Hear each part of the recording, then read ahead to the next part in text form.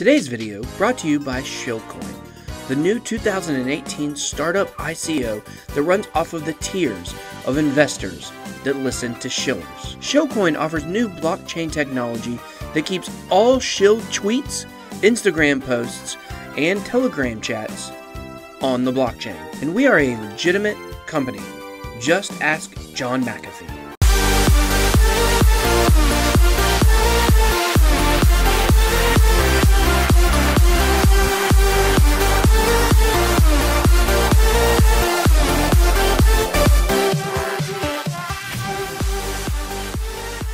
Welcome to your daily crypto news. So before we go any further, go ahead, stop what you're doing, hit that like button. Yes, you, I'm talking to you. Make sure you hit that button. The more people that like this video, the more people will get to see this video, and the more we can get the word out about cryptocurrency. So let's take a look at the markets. A lot of green today on coinmarketcap.com. The market cap right now is $263 billion. We did get down a little lower than that yesterday, but we have bounced just a tiny bit. But, unfortunately, the bounces aren't quite as high as they were. And so every time we hit a bounce, we're just getting back to the number that depressed us only a few days earlier.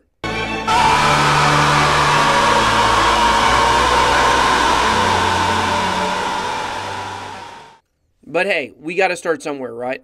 So let's take a look at the market cap here. Bitcoin up 6%, Ethereum up 5%, Ripple up 5%.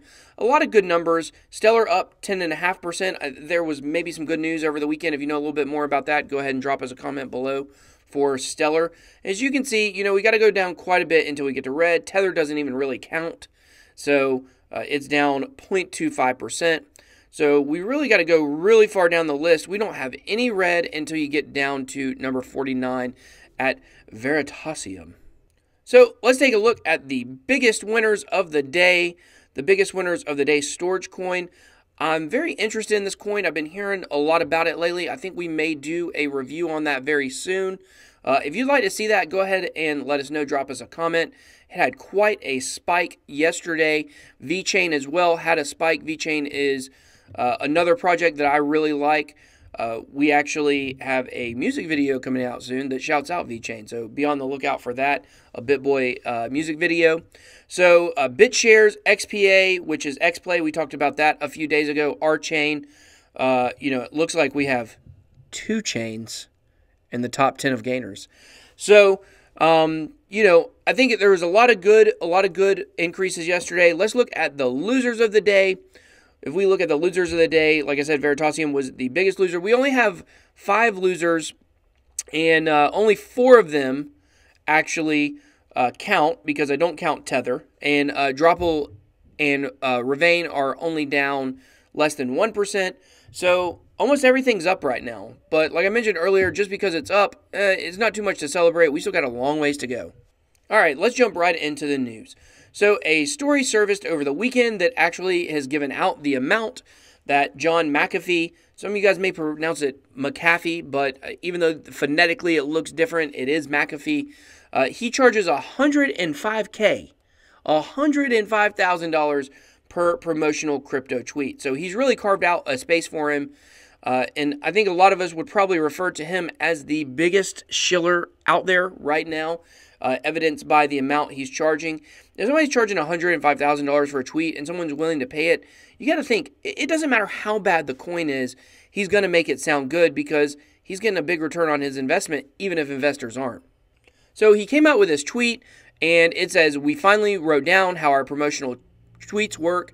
It's self-aggrandizing and ego-stroking for us. However, if you're playing an ICO, trying to boost a coin, or want to shine a light on your latest project, you should overlook our swollen egos and see McAfeeCryptoTeam.com. So, you almost have to really embrace and you got to respect this guy coming out. He's not only is he the biggest coin shiller, but he's proud of it. So there's something about that you got to respect, that at least he's being real, like, hey, we got big egos, but you know what? If you got an ICO, we're the way to go. So, how do I feel about John McAfee? I don't know. He's such a character, he's such a character, and he's brought such a spotlight to cryptocurrency since he really started on board in December in terms of shilling, if you will. But yet, is he good for investors? Probably not. I wouldn't listen to what he says about a cryptocurrency, especially knowing he's getting paid for it. So we just did a review on Ravencoin. You guys should check it out. And I don't own any Ravencoin. Right now I'm very interested in it. I'm interested in starting to mine it and do some different things. But I'm not shilling you guys a coin because I own it. And if I do own a coin, I'm very outright with you guys. I say, look, I own Walton Chain. That's something I really like. It's a project I believe in. Neo, Nano, Funfair. Those are some ones that I own but I own them because I believe in them. But if I'm telling you guys about these projects, I'm going to tell you I own them. With John McAfee, it's all promotional. So, I wouldn't pay $105,000. I don't have $105,000 to pay, for a tweet. I wouldn't do it if I were an ICO because you're immediately starting off in the spammy category if you pay him to promote one of your tweets, and everyone knows it's promotional. So anyways, just kind of a fun story to know what he's making, and going forward, I wouldn't listen to anything he says, but yet I still kind of like following him just as a character in crypto. So I came across this article that talks about, despite Bitcoin price drop, adoption is still strong in Japan and South Korea. And it seems like Asia is really leading the charge for adoption with Bitcoin and with all cryptocurrencies. And in the rest of the world, in Europe, the United States, other places, I think Africa actually, is seeing some adoption. I think that's due to the oppressive governments there and, the people really clamoring for a way to kind of break out of that. So I think Africa is another prime candidate for adoption. But, in the rest of the world, adoption is stalling. And I think that has a lot to do with why the price hasn't been able to stabilize. But I wanted to let you guys know, I've been thinking a lot about adoption and what that looks like for the world and what that would mean for the price of Bitcoin. So I'm going to try to break this down for you the way that I came up with it in my head. And if you guys believe differently, drop us a comment below and let us know if you think my math is wrong on this. But all it would take, so we've been talking about Bitcoin price, right? Where can it go? A lot of people think it might go to 200,000. A lot of people think it may drop back down to below 1,000. But what would it look like if the total supply was out, right? So we got 21 million coins. What would adoption look like proportionally to the price of Bitcoin? Well, there's about $84 trillion total in the world. That's all currencies. That's just the total amount of money that is flowing around. I found that on a graphic. Maybe I can find it somewhere and post it here. I don't know how accurate it is. I know it's probably pretty close to accurate. Maybe it's 30% off, maybe it's 60 trillion, but we're just going to go with the number $84 trillion. And the more that we read stories like this about how adoption in Japan and South Korea are strong, that's great news for the price, because if you have $84 trillion in the world and you have 21 million Bitcoins in total supply, and let's say adoption is strong and 25% of the world is using Bitcoin. So 25% of $84 trillion is $21 trillion. So if $21 trillion were in cryptocurrency, okay, then that would mean the price of each Bitcoin. Now, of course, it would have to be Bitcoin. Let's just say 25% were using Bitcoin. Let's say it does become the major currency of 25% of the world. Then each Bitcoin would be worth $1 million. So that's the math. That's how we get there. Is 25% of 84 trillion is 21 trillion. There's 21 million Bitcoin in total supply. That means that if each Bitcoin were worth $1 million, that would be $21 trillion. So what is a barrier from getting that to happen?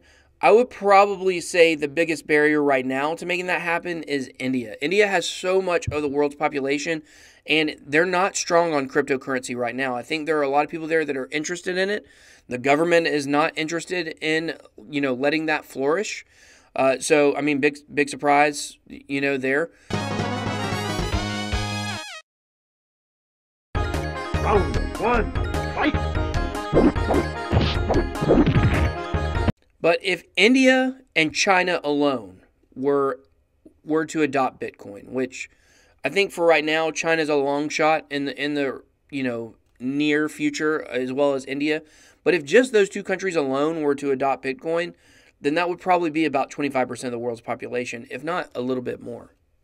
So when we have stories like Japan and South Korea adopting cryptocurrency and starting to, those two countries I would say are leading the charge. We have some other players in the game, New Zealand, Malta, especially with Binance coming there. But, Japan and Korea are huge because if they can adopt, and who knows, we may see the toppling of the North Korean dictatorship at some point in the next 5-10 years, and then maybe that would open up North Korea as well. And then you've got both of those countries, technically it would be all three of those countries, and then you also have China right next to them. That China may feel some pressure also. So, we live in this world where, it seems like it would be impossible for something like that to happen in the next few years just because of our current system. But we're on such exponential technological growth. If you look at all of the technology that was made before, say, 1990, and then look at the technology from 1990 to now, the exponential rate at which we're advancing is so high. It's so crazy that, it's not out of the question to say that a lot of these countries may totally adopt a digital currency soon. Now, will it be Bitcoin? I don't know, but those are the numbers. That's how we can get there. So speaking of South Korea, they have announced plans to come up with a cryptocurrency tax plan by June of this year. So this is big news. Is a lot of these countries, do not have regulation in place for cryptocurrency. And, who is that bad for? That's bad for investors because you don't know where you're supposed to pay your tax. I know that I saw a video from Crypto Daily. Where are you at, Crypto Daily? Wish you'd come back. He's a big inspiration for me. I really, he's my favorite YouTuber to watch. He hasn't made a video in a couple weeks. Really love to see him get back. But he did a video where he talked about how in the UK, I'm in the United States, so he's in the UK, and he talked about how, he had to pay taxes on his gains, on his trades at the end of the year. Basically, he was getting taxed everywhere. And until we adopt some type of regulation that makes sense for, cryptocurrency tax, then we're all going to be getting screwed left and right based on whatever our country decides to do, our individual country that we may be from. So I think that this plan for South Korea, this announcement is really big. I think that this is going to help, continue to streamline cryptocurrency into the mainstream and legitimize it. Because, let's take online gambling gains in the United States. We're banned from doing online gambling. So when you're betting offshore, you're not supposed to be able to bring that money in and get taxed on it. So what a lot of people are doing is they're trying to hide those gains they get on online gambling, and maybe the losses too.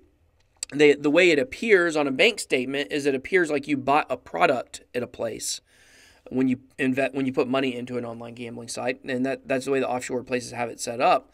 And so they're trying to hide the money from the government because it's not legitimate. Online gambling in the United States, at least for most of the states, is not legitimate. So when you have countries coming out and saying that they're going to come up with a cryptocurrency tax plan, then that is making cryptocurrency legitimate.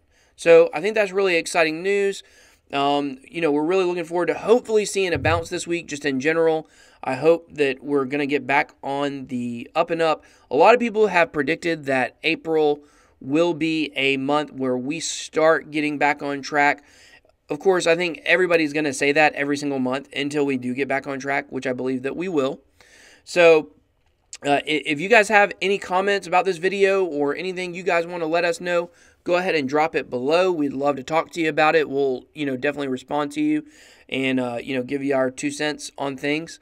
So that is your daily crypto news.